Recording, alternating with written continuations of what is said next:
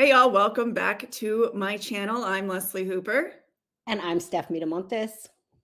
Today, we're going to be reacting to a recent Lane Norton interview hosted by Stephen Bartlett. And this is an interesting one, Steph. So keep your eyes and ears open as we dive into this topic that I think you'll appreciate. People who are obese tend to have a greater reward response from food, whereas people who are lean or normal weight, it's not like that huge reward that they get. It's like some people, they can have a drink, they can have a beer, and they go, I like the beer, and other people become alcoholics, right? And so much of this stuff gets tied up in, it gets wired in as a kind of coping mechanism. If you look at, like, for example, binge eating, what's happening during a binge is that person is getting a flood of dopamine, right? They're masking, they want to mask that feeling of whatever made them feel uncomfortable. I always tell people, I'm like, you don't really find people binge eating after they've had 8 hours of sleep at 10 a.m. in the morning when they're low stress, right? It's at 10 p.m. at night after a long day. They've been fighting with their spouse, their kids are driving them nuts, and they want to turn it all off, right? And I think staying mindful is one of the hardest things we have as humans. I mean, I know what my addiction is, unfortunately, based on my current job. I get way too into social media. I just end up, it kind of started as, well, I'm doing work, right? And I'm responding to comments and all that sort. And pretty soon I'm looking at my screen time and I'm going, oh my gosh, right? And so that was something for me to numb up and turn my mind off, right? But for other people, it's food. For other people, it's gambling. For other people, it's alcohol. For other people, it's some other drug. So what do we do with that then? So do we first have to figure out what our relationship is on a psychological level with these addictions, with our food, for example? If we're just focusing on weight loss to start with, if you were to be coaching someone, would you try and understand their propensity to binge, to have that sort of like dopamine craving, or do you focus somewhere else? I kind of say, all right, like, walk me through a typical day for you. Walk me through a typical week. Where are your struggles really at, right? You have to have two things are critically important: accountability with empathy. Because if you're just the accountability coach, the drill sergeant who's, most people, if they screw up, they've beat themselves up more than anybody else. I know I'm that way. I'm sure you're that way. I'm going to stop here for just a moment because I did hire an online coach who works with the same demographic as Dr. Lane Norton here. And it was a bodybuilding community. So I was doing macro counting. And I do appreciate the empathy plus accountability conversation, because that was the one thing that was missing for me, was empathy, or any curiosity would have been helpful. Asking me anything about my history or my current challenges, there was really none of that. Every week, I just got some new macros thrown at me after sending some progress pictures, and that was about the extent of it. And so I just wanted to get your impression or thoughts on this so far. Yeah, I agree with you. I mean, in our programs, we call it compassionate accountability. We talk about accountability from us as coaches, accountability from yourself.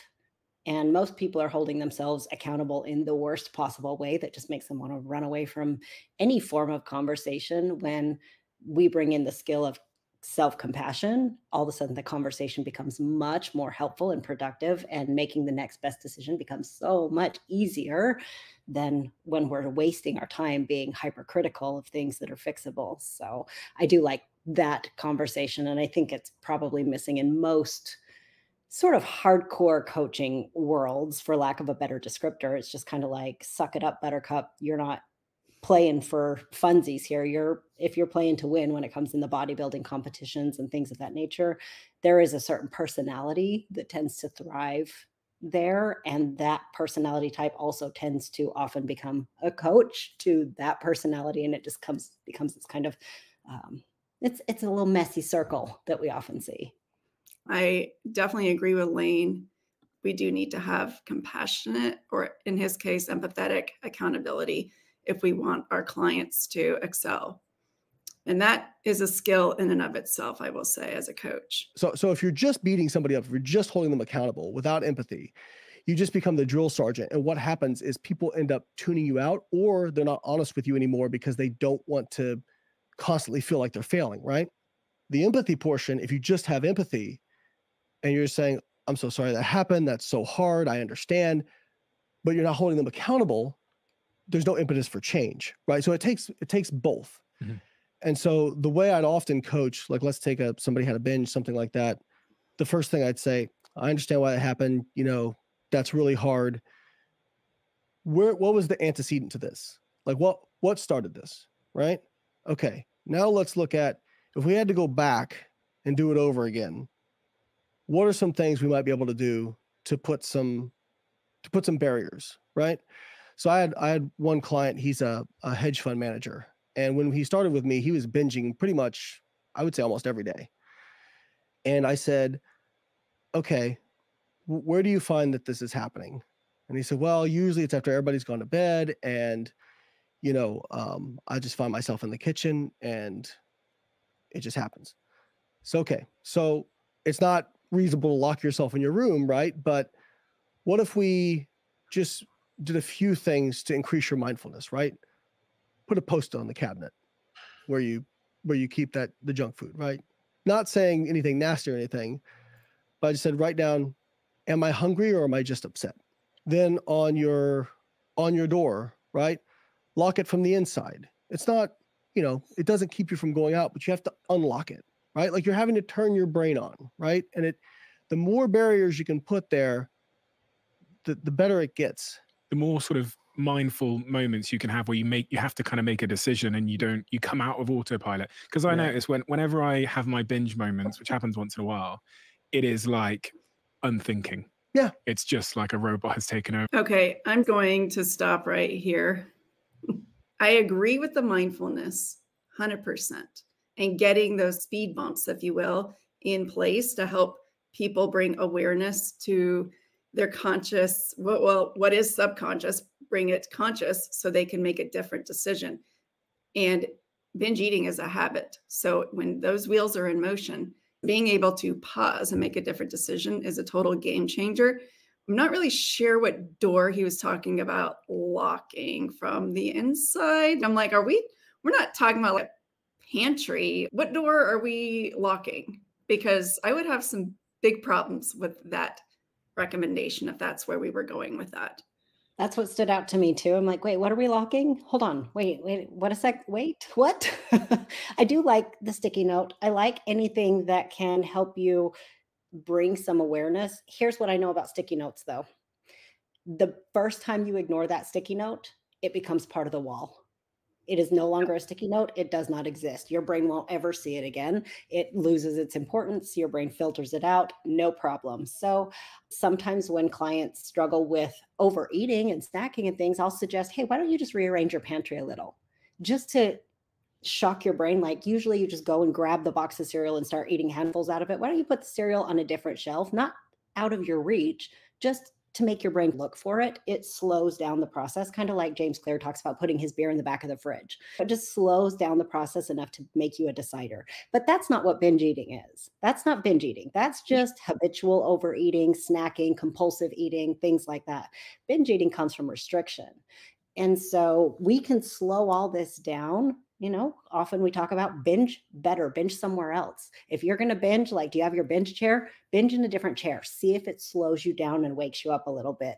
Those things can be helpful as like tactics, strategies, but only if we first eliminated the restriction, even if we first have to eliminate the restriction of foods and the mental and emotional restriction of life, saying, I'm not good enough for this, or I can't do this, because I actually don't agree that people don't binge in the mornings. I think as soon as someone tells themselves they're going to be better tomorrow, back on track in the morning, and they make one little error one too many bites of something, or the cookies are sitting there and they just have one, as soon as the spiral starts, it is going, because it's that all or nothing thinking, that restriction thinking of I'm good or I'm bad, that really triggers binge eating, not locking cabinets, for me, from my experience and perspective. For sure. The reality is, when it comes to the behavior of binge eating, you're best to get ahead of it by looking at what you ate the previous week. That's what sets the wheels in motion, isn't what just happened in that singular moment in time. It's the accumulation of the meals and feeling restricted and deprived that get you to that breaking point. And look, I've talked about it many times. This used to be a big challenge of my own, and it was rooted in all or nothing thinking, as you indicated, Steph. Kind of that willpower battery has drained because we've been fighting and white knuckling our way around these foods that we're supposed to be avoiding. And we're not getting a whole lot of pleasure in the same way from our meals, because generally it's a lot of the same food. So there's not a lot of variety. There's not a lot of spontaneity there or anything. It's pretty militant. This is what you're going to eat, and this is the amount that you're going to eat it in. And that, for a binge eater, is the recipe, the foundation that starts to build those feelings of scarcity. Also, humans don't like to feel controlled or have our independence and freedom taken away. And being tied to MyFitnessPal, some people can handle it no problem, but a lot of people can't. We don't know anything about this particular client, but if he's anything like my former self or clients that I've worked with, if he's macro counting, that's not going to be particularly helpful for a binge eater. I mean, this is how you create a binge eater. This isn't how you help one heal. I think it's interesting because it seems like some people are more prone to eat their face off than others because of the high reward levels. And I actually agree with that. I think that there are higher reward levels in some people's brains than others. We create associations. Like, there are people out there actually that exist that are just like, I don't even like chocolate, or I don't like any sweets at all.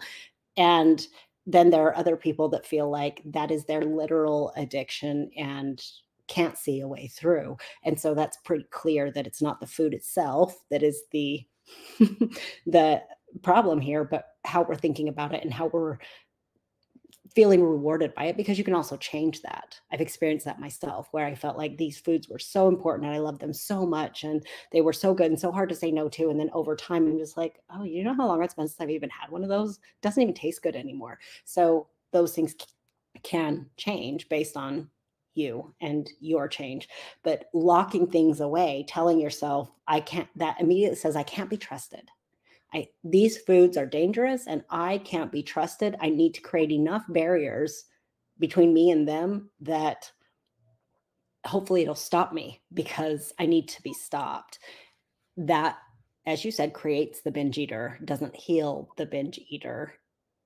Well, it's disempowering. We're just locking things up, as opposed to understanding, where is this strong emotional drive coming from in the first place?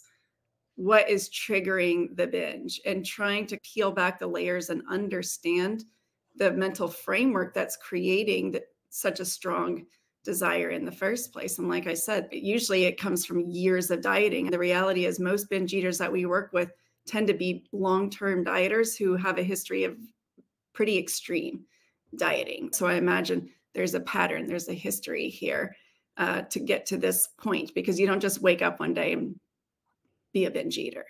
It's a process. So I would love to have a conversation with this client and try to help him out, because this is where I feel like we do some of our best work. But I have a lot of compassion and empathy, because it's so maddening to be stuck in that cycle and not understand it, or the path on how to break out of it. And it's really scary, because the first step is literally working through the foods that you fear. And that's the opposite of what you want to do, because you feel like those are the foods that are responsible or going to contribute to your weight gain. And that is for a dieter, that is the worst, most uncomfortable position that they can possibly be in, but it is the first step, is confronting the foods you fear and learning to overcome that restriction by adopting an abundance mindset. Steph, I'm not going to show the rest because they're switching gears in their conversation, but anything else you wanted to add here?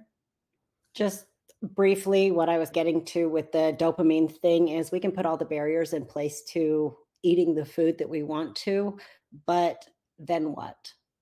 Because if your only option is bend your face off or sit on your hands and in the middle of your living room floor, miserable and like an itch that you can't scratch, we're not solving anything.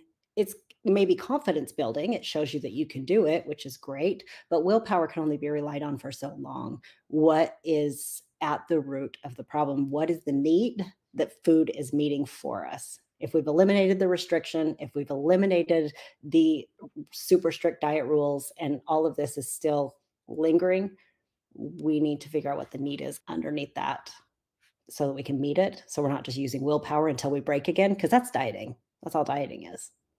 Yeah. Okay, y'all. Well, thanks for joining us today. If you found this video helpful and want to get notified for our future videos, be sure to hit the subscribe and notifications bell on your way out. Have a good one.